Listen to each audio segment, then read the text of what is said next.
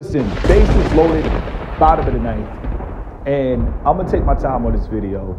And I just want to say that to everybody, if you see people and they're walking around with flags, these people are nationalists and they are extremists, and you need to stay far away from them.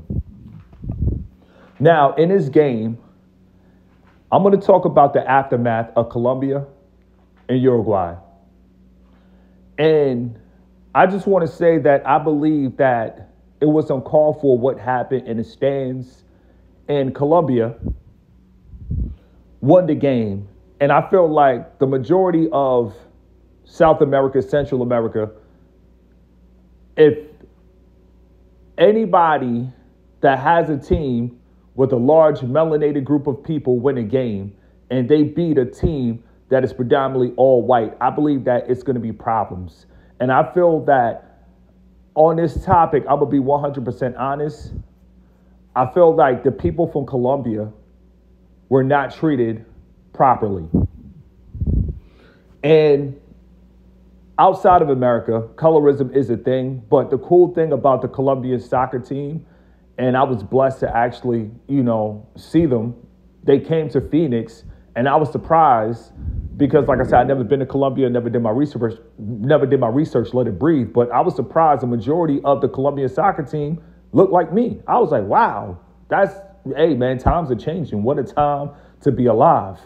And I'm happy that they have, skills to play and provide for themselves. Because in a lot of these countries, if you're melanated, man, the police, which are pretty much the military, they're just rolling around you, shooting at you and pointing guns to your nose. Let it breathe. Now, this is the aftermath of the game. And Uruguay lost. So why are the players of Uruguay in the stands? Now, a lot of people are trying to make the narrative he was trying to protect his family. First of all, if you are a player, why is your family in the stands with the regular general population? This is my first time doing a soccer video. Hopefully it's my last time doing a soccer video, because at the end of the day, a lot of these soccer players, they're like celebrities. They're just high-priced slaves. I mean, there's nothing special about being a celebrity. And a lot of these people, they idolize these players. They idolize people like Messi. They idolize people like Ronaldo. But to the people that own these teams, they could care less about Ronaldo. They could care less about his Bugattis. People that are fanatics, they think the players are everything. But in reality, these players are nothing more than high-priced slaves, and they could get traded, and they could get bought out, and they could get cut at any time. To the owners, these players are nobodies. To the fanatics, these players are lowercase gods. And I don't watch soccer. I'm going to put that out there. And this is a player from Uruguay, and he's in the stands, and he got punched in the face. And, he did some damage too. He threw some blows. But my main thing is, why are you in the stands with fanatics and you're a player? Now, look at this guy right here. And this is what I want to talk about, being a nationalist. A lot of people, they walk around and they put a flag around their neck. Like, is it really that serious? And, like I said, I didn't grow up in South America or Central America, but I just feel like people who walk around and carry a flag, or, people that, do things like this, they're just nationalists and they're extreme, and they're walking around like my country is better than yours. These are very disrespectful people. You see it all the time, even in America. When you see them at the Dominican parade, the Puerto Rican parade, they're just walking around holding up flags. Listen, nobody has time for that. You feel me? You are not a flag. Everybody put an F up. Everybody put an F in the chat for flag. Live your life as an individual. Don't walk around wrapped up in a flag like you represent the country. No, you don't represent the country. All over the world, you have rich people. You have people who favor European and they might get a couple dollars. Then you have melanated people. They're supposed to be going through the struggle. All around the world is the same ish, different toilet. You do not represent a flag.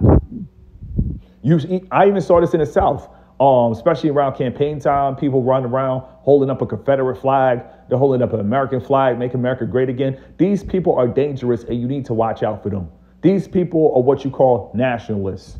And this is what happened in the stand. Look at this man's face. He's in the stand, and he's fighting past the age of 65. Everybody put 65 in the chat. He's fighting at 65, holding on to a flag. This is in his heart. He has hatred in his heart. A lot of people will walk around holding up a flag. They're pretty much saying, my country is better than yours. These people are walking around with hatred in their heart. Now, this is a player, once again, a lot of people are trying to make him out to be a hero, but he's not a hero because if you provide for your family and you're making money for your family, all it takes is one punch.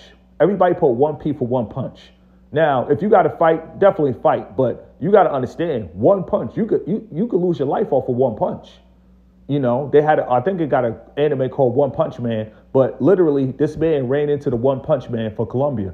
This dude reach was phenomenal. This dude literally connected 2 miles away. This was unbelievable. But this right here is an embarrassment to Uruguay, and it's also an embarrassment to it's not an embarrassment to Colombia. I felt that people from Colombia they were throwing water at them, and I believe that this is because people from Colombia they are viewed as less than people from Uruguay. And I don't feel like it's right. I felt people from Colombia did the right thing. And before I finish this video, I'm gonna point out the person in 4K that started the whole fight. And this man attacked somebody from Colombia.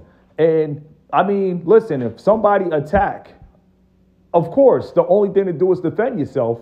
And a lot of people are going to say, oh, the people from Colombia. No, I think they're only saying that because they're not as light as people from Uruguay. And I think that's not right. And at the end of the day, I just want to say that I'm not from Colombia, so I have no reason to side with Colombia. But in this case, I feel the people from Colombia, they did the right thing. Don't let these people that look European just come, throw water on you, bully you, run up to the stands and attack you. Because that's what happened. Now, this is a guy right here in 4K. He threw the first punch. He was a party starter. Everybody put PS for party starter. He threw the first punch. He came and attacked somebody from Colombia. He's in 4K. If you want to send this to the authorities, if you want to send this to the police, this was a man that threw the first punch. And he attacked somebody from Colombia. So he couldn't be Colombian because why would a person from Colombia attack somebody with a Colombian jersey? This was the man that started everything. Yes, if you zoom in, the guy with the white hat, he started everything. So at the end of the day, yes, his team lost. I understand. But you guys have to understand, stop being fanatics. Like, it's so many people that are fanatics. This is why I call my movement FLS. When people tell me, Mr. Keep It Simple, I'm a fan of your channel, I stop them. You're not a fan. You're a frontline soldier. We all fight the same fight. I don't have fans. I have frontline soldiers. We all fight the same battle. I don't do fanatics. This man right here threw the first punch at a Colombian man, and he connected 4 or 5 times. This man was accurate. Everybody put an A for accurate. He was accurate with his punches. He was connecting. And this is what happened. And this is the aftermath. Now, this guy right here is probably going to go down as a hero for Colombia. The president is probably going to invite him for lunch. The president is probably going to invite him for dinner, brunch, something. But this guy right here is a hero. Because when a player from Uruguay ran up in the stands, he was attacking. This guy was actually retreating. So at the end of the day, this man had the arms of Dao Zim off a Street Fighter. And he threw a long punch from 2 miles away. I don't know how he connected, but he connected. And shout out to this guy right here because, once again, he doesn't look European. He doesn't look white.